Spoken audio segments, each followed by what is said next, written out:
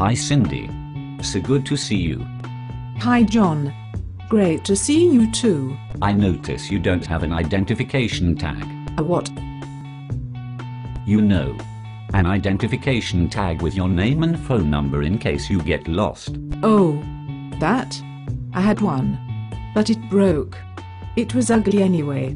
I guess I should get a new one. You really should.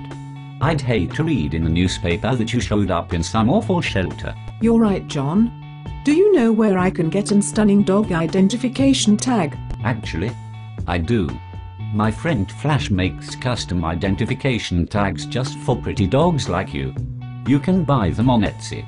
Just look for the shop Flash Gordon Designs. That's wonderful, John. Thank you very much.